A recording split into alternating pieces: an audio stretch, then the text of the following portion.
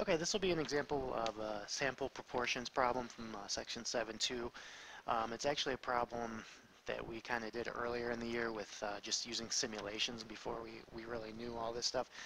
And it's one about the overbooking airlines.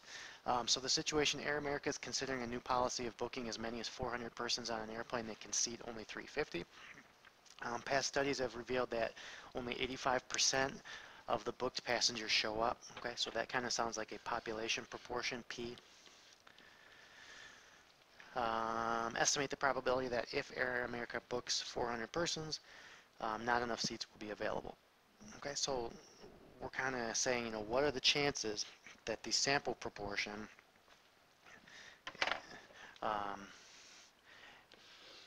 is 350 out of 400. So 350 out of 400, if you do the division there, that's going to give you a 0.875. Okay, so basically, from past experiences, again, 85% of booked passengers show up. They want to say, how likely is it that if you take 400 people, you're going to get a sample that has 87.5%. Okay, because if that happens, this thing's overbooked and not enough seats would be available. So let's see how we can tackle this. Can we use the normal approximation? So we have a couple conditions to check first. Okay, so to check some conditions, and you really do need to show this step. You can't just assume anything. We want to make sure that the big one, the first one is does this thing even follow a normal distribution? Okay, so to do that, if you remember, we had a couple things. To be normal meant the same conditions as a binomial. The n times p had to be bigger than or equal to 10. Okay, that's going to ensure we get that nice normal shape. And then n times 1 minus p also needs to be greater than or equal to 10. Okay, so I know we talked about that in class the other day. Now make sure you actually show your numbers being plugged in here. Okay, in our case, we have 400 persons. That's our n, and then our p again was given at the beginning. So we need to actually show that 400 times 0.85 is that greater than or equal to 10, and is 400 times 1 minus p, so that would be 0.15. Is that also greater than or equal to 10? And you're going to want to do the calculations here. I didn't work out the numbers, but I know those both are. But again, get in the habit of actually showing what those numbers are. Okay, but these both work, so they're both good enough. So we got a normal approximation. Okay, so we know it's normal. We know a bell-shaped curve. Now, do we know the mean, standard deviation, anything like that? Okay, so we know it's normal. Okay, and again, we do know the mean. From past experience, they said it's 0.85, 85%. Okay, let's see, can we get a standard deviation? Okay, and there is a formula for that, but that one also has a condition. Okay, is the population 10 times, or is it at least 10 times, I should say?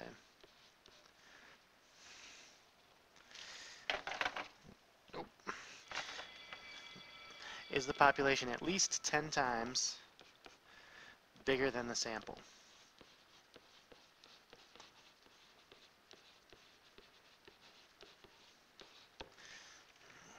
Okay, because if it's not, remember this is the problem, like if you're taking from a small population, they're not really independent, and it just changes a lot of things. In this case, again, we're going to assume there are tons of flights and passengers, and if we take 400 of them, I'm assuming there are more than 4,000 total passengers. There's more than 10 times, so there's a very, very large population, so that's not going to be an issue in this problem. Okay, so what we're going to do, we have the formula for that standard deviation of the p-hats of the sample proportions, which is the thing we're making here. We know the formula is p times 1 minus p all over n, and it's a square root of that whole thing. Okay, so we're going to throw that into a calculator. Again, we know p is 0.85, we know n is 400. So if we calculate that, so I'm going to go square root, there's p times 1 minus p. I would kind of do that in your head usually just to avoid too many things in the calculator. And that needs to get divided by n. Okay, and notice this whole thing is in the parentheses because we're taking the square root of the whole thing, including the divided by 400. So that's going to give us our standard deviation, 0.0. I'm going to round it to 0.018, just as we write it down. 0.018. Okay, so that would be, if we went out, we can usually go 2 or 3 standard deviations out.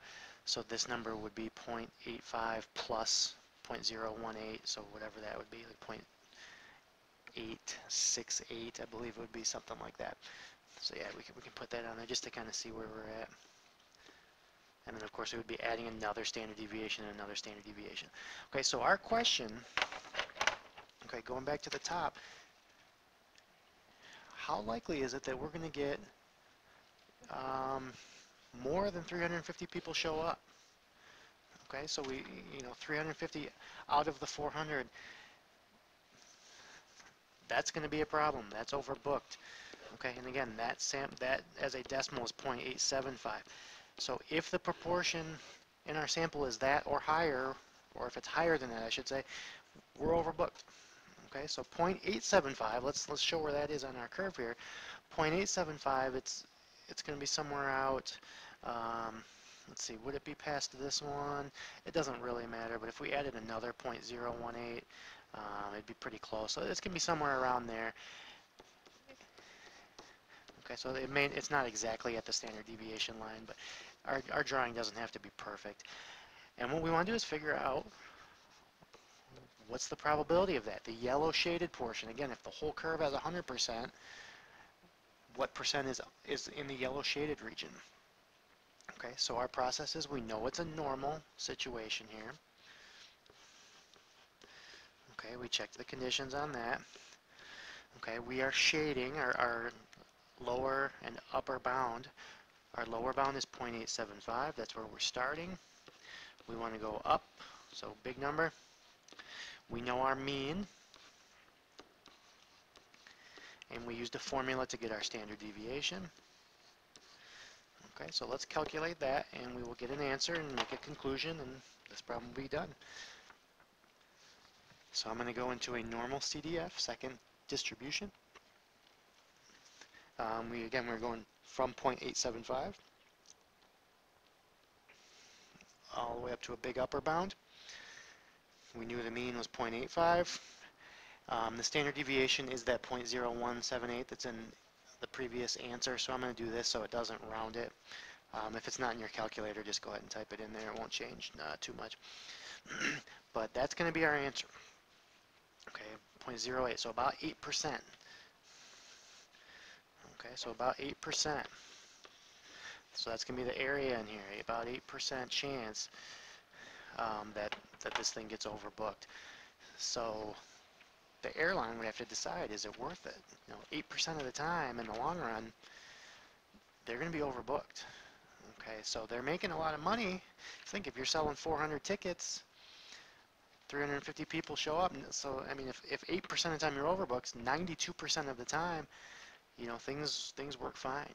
So the company would have to decide, is this worth it or not? Okay, and one last thing, you might be asking, couldn't we have done this problem from the very beginning as a binomial problem? And you could, you actually can, and get an exact answer. The issue is probably before the calculators were so useful in computers, doing a whole bunch of binomial calculations, adding them all up manually was really difficult, and using this normal approximation is a lot simpler and a lot quicker. So it's a very similar problem that we could have done back in Chapter 6, but this is kind of a little more common way to do it, I would say, using a normal approximation. Okay.